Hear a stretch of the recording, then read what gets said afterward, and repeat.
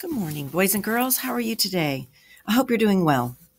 Um, we talked last time about mirrors and reflection, light hitting objects, light being transmitted, reflected, and absorbed. Do you remember what that means? Those are really important concepts and vocabulary. So make sure that you remember that transmitted means to pass through an object, reflected means to bounce back off an object, and absorbed means to be soaked up into it. So light waves hit objects and are either transmitted, reflected, or absorbed. That will be super important for you to just remember as we go through this entire unit. And how do light waves travel? They travel in a straight line, right? Unless they hit an object. Let's look at this. They're going to be bounced off or absorbed or just reflected, bounce right straight back the same direction. So listen carefully to learn more about light, how it bends, and how some familiar tools and instruments bend light in interesting and useful ways.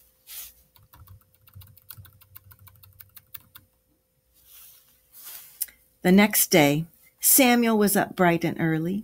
He had begun the day by painting in the garden, but as his eyes grew tired, he decided to put down his paintbrush and go for a walk in the woods with Alfie. Samuel loved to observe the perfectly straight shafts of light as they burst through the tree canopy into the woodland.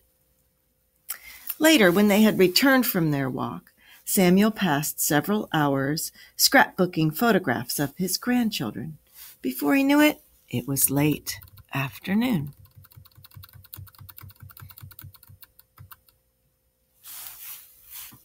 "Granddad, Granddad, we're here," came the sound of two young voices.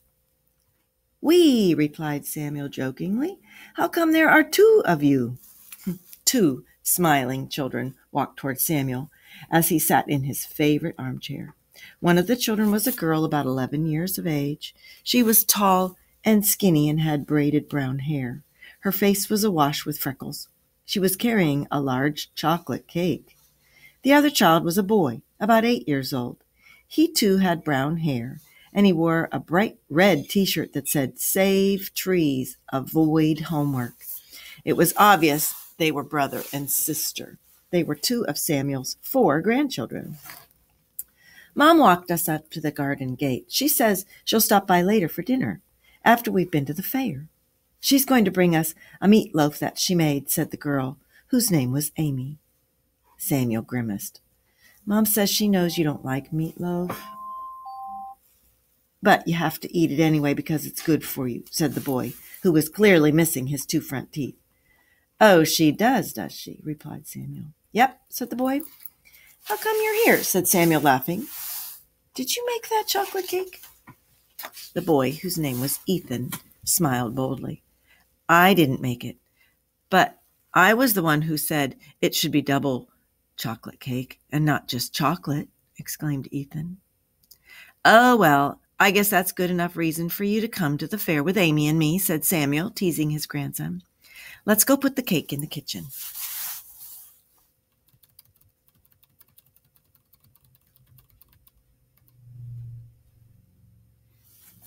In the kitchen, Samuel poured 2 glasses of ice-cold water and placed a striped straw in each glass. "Have a cold drink before we go," Samuel instructed. Moments later, they heard the sound of a very loud voice.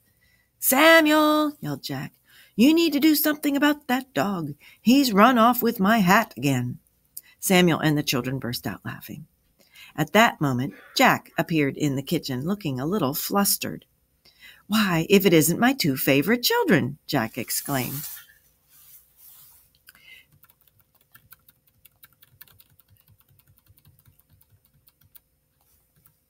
Samuel poured 2 more glasses of water and joined his guests at the kitchen table. All 4 sat and chatted and sipped their drinks.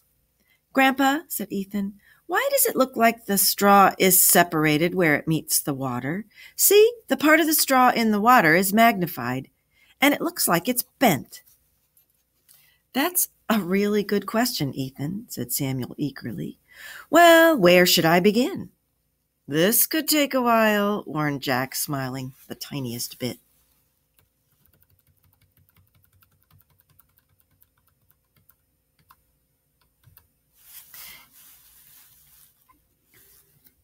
You may have learned by now that light can be transmitted or passed through some objects, but not others, began Samuel.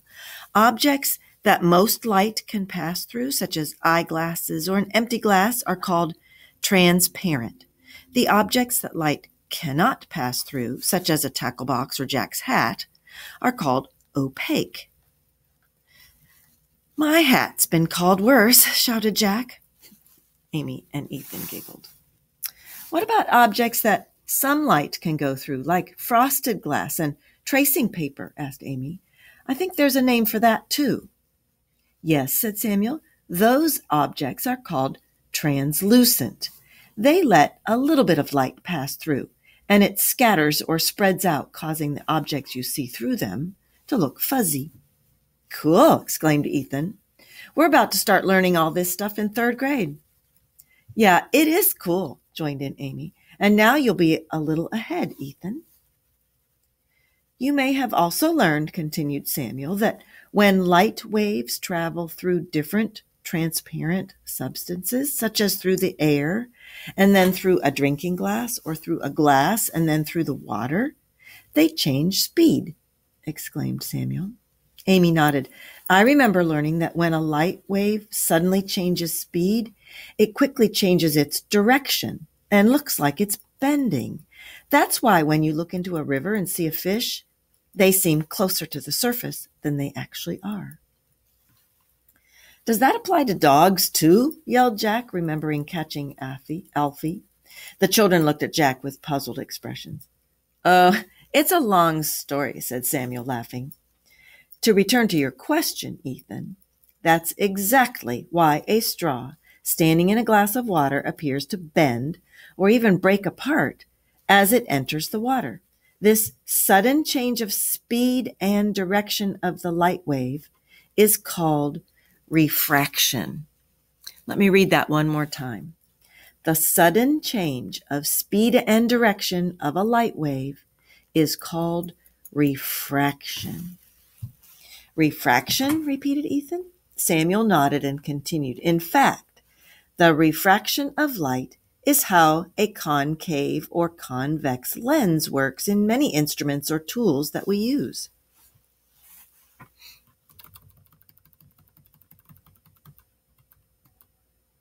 Super important. Look at this illustration, boys and girls. Samuel went on. A convex lens curves outward so that it is thicker in the middle than at the edges. Rays of light passing through a convex lens are forced to change direction and move toward each other, making things look bigger if they are close enough to the lens. Convex lenses are used in instruments such as microscopes, magnifying glasses, binoculars, telescopes, and cameras. The lenses in my eyeglasses are convex to help me see close images better when I am painting.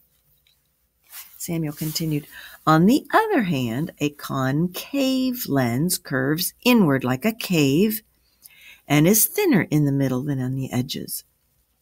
Light rays passing through a concave lens are forced to change direction and move away from each other, making things look smaller. Cameras use lenses to focus the light rays inside the camera to record an image. Lenses are also used in security cameras and peepholes that are in some doors to help the background view look wider and easier to see. I don't want to interrupt your lecture, Samuel, but I've heard it's going to be busy at the fair tonight, so we should get going, said Jack as he finished his drink. Good point, Jack. We'd better get ourselves out of here. Yay, yelled Ethan excitedly. I want us all to go on the charoplanes. We'll have to see about that, replied Jack. I need to be able to walk home from the fair in one piece, not a million zillion pieces." The two children laughed at Jack, and then Ethan ran off to rescue Jack's hat from Alfie.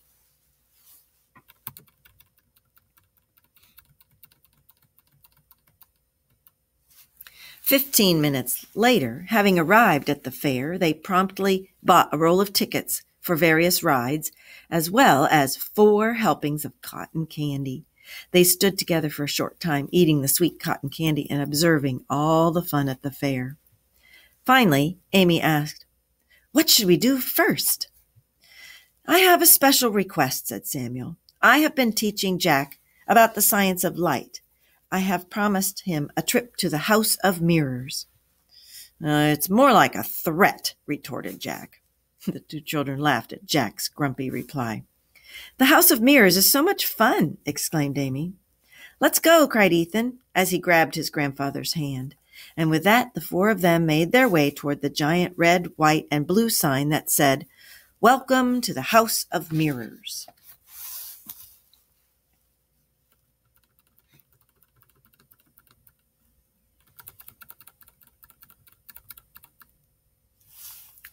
A man dressed like a clown stood at the entrance. He smiled and took their tickets. Upon entering the partly wooden, partly tinted structure, they discovered an array or selection of distortion mirrors. Distortion means there were mirrors that have both concave and convex parts. As they stood in front of each mirror, they witnessed a variety of optical illusions. I have a head shaped like a giant melon," pronounced Jack. "This is so cool," said Ethan eagerly, looking into the mirror that had convex and concave parts. "Look, I'm really tall and skinny." "I am short and really, really wide," exclaimed Amy, looking at her reflection in the mirror. "How is this possible?" asked Ethan as he observed his new shape. "Well," began Samuel, "I'm glad that you asked that question, Ethan." "Oh, no, I sense another speech," said Jack. And with that, Jack walked toward the entrance to the mirrored maze. "You're going to miss my talk," said Samuel as he watched Jack walk away. "That's fine with me," replied Jack.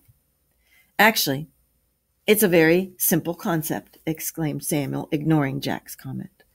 "Mirrors are made of reflective material. Each one of these mirrors has a different shape.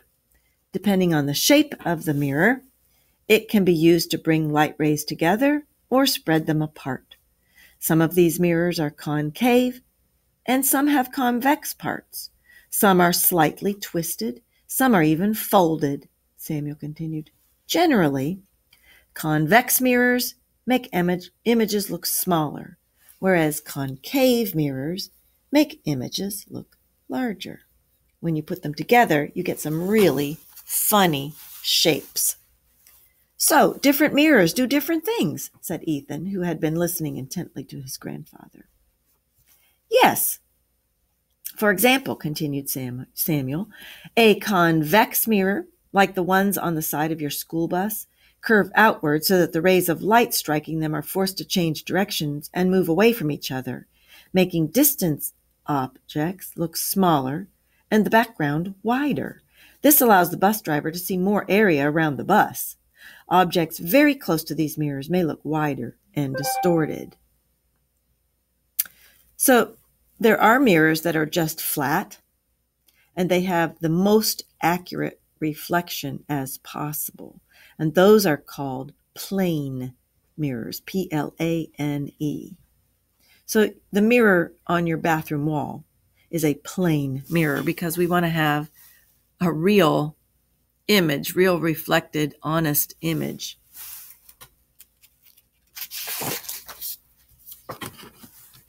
"Cool," said Ethan. "It is cool," exclaimed Samuel.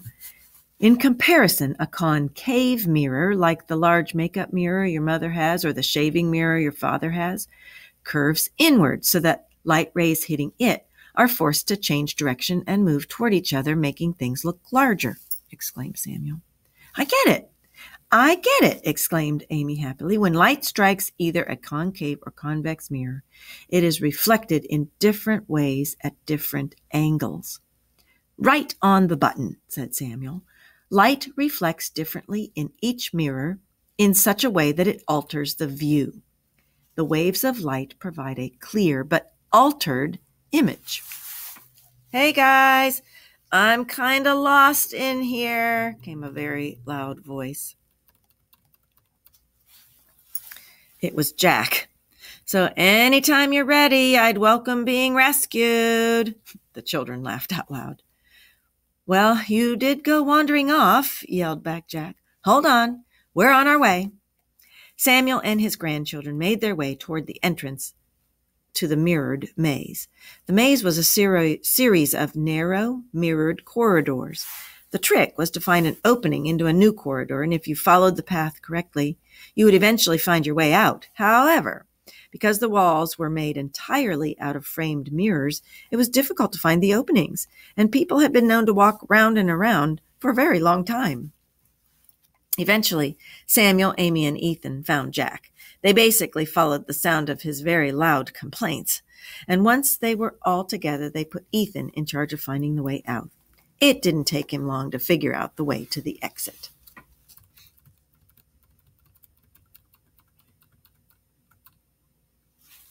Once out of the maze, they spent the rest of the evening enjoying the fun of the fair. The children went on a variety of rides. They also ate ice cream and promised not to tell their mom that they had had dessert before dinner. Finally, it was time to go. Samuel had promised his daughter Anna that the children would be home in time for dinner. Time to go, children, said Samuel softly. Aw, Granddad, exclaimed Ethan. We haven't been on the chairplanes. Please, can we go on them? Please, pleaded Ethan.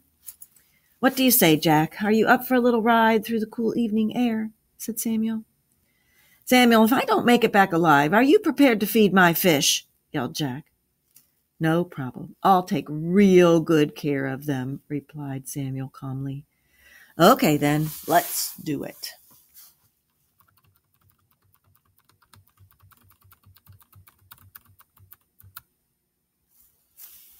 They reached the chairplane ride just as it had stopped. They found 4 chairs all in a row and seated themselves. They fastened the chain across the front of the seat and waited for the ride to begin. Several minutes later, they began to move through the air in perfect circles. Slowly, they rose higher and higher into the air as fairground music began to play. Samuel and Jack looked at the children's eager faces and smiled with content. What's content? Happy and peaceful. Good. So where do the characters go in today's story? Yes, a carnival or a fair. What is the difference between a transparent object and an opaque object? Transparent objects allow light to pass through. Opaque objects do not allow light to pass through. Can you name an example of a transparent object? A glass or a window. Can you name an example of an opaque object? Really, most metals, books, a tree trunk, anything that would cause a shadow during a bright day. What happens to light when it encounters a translucent object? Not transparent, not opaque, translucent. Well, some light passes through and some light is scattered. Can you name an example of a translucent object? Stained glass windows, waxed paper, loosely woven cloth, frosted glass. What happened in the read aloud when the straw is placed in a glass of water? The straw looked separated, magnified, and bent. Is the straw actually bending in the water? Or is it actually separated? No. So what causes the straw to look that way? light moving from one material to another material is refracted or bent. So the light has moved through the air, through the glass, and through the water. As it moves through all of those items, it changes speed, thus it changes direction, and it is refracted or bent. What is a lens? A lens is a curved piece of transparent glass or plastic that focuses together or spreads apart rays of light. Convex lens, what does it look like? Well, a convex lens curves outward toward the viewer so that it is thicker in the middle than the edges. What does a concave lens look like? It curves inward away from the viewer like a cave, goes in, so that it is thinner in the middle than at the edges. What are some instruments that use lenses that you heard about in today's Read Aloud? Magnifying glasses, binoculars, microscopes, telescopes, security cameras, photographic cameras, peepholes, eyeglasses. You heard that the house of mirrors in the story had distortion mirrors with different convex and concave parts. What does Ethan see when he looks at his reflection in one of these distortion mirrors? He looks tall and skinny. And what does Amy see when she looks at her reflection in one of the distortion mirrors? She looks short and wide. What type of mirror is flat and has an accurate reflection? A plane mirror, Plane. So take a look around the classroom and maybe out the window. Are there any concave or convex objects that you can see?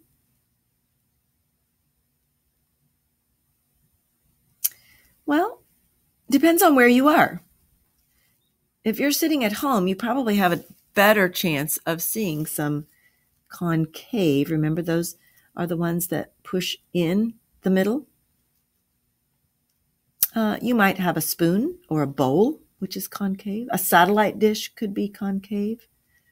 Convex items could be the outside of domes, the outside of spoons and bowls, school bus mirror, magnifying lenses.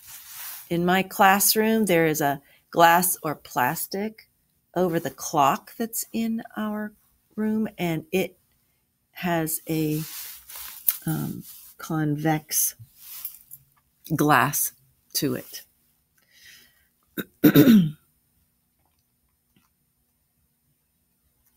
All right, we're going to stop there. Make sure that you know the difference between opaque, translucent, and transparent. Opaque means you cannot see through it. It would cause a shadow. Translucent means some light shines through, but it makes a blurry image. If something is transparent, it allows most light to shine through, and it is possible to see a clear image right through it. Thank you. Talk to you next time.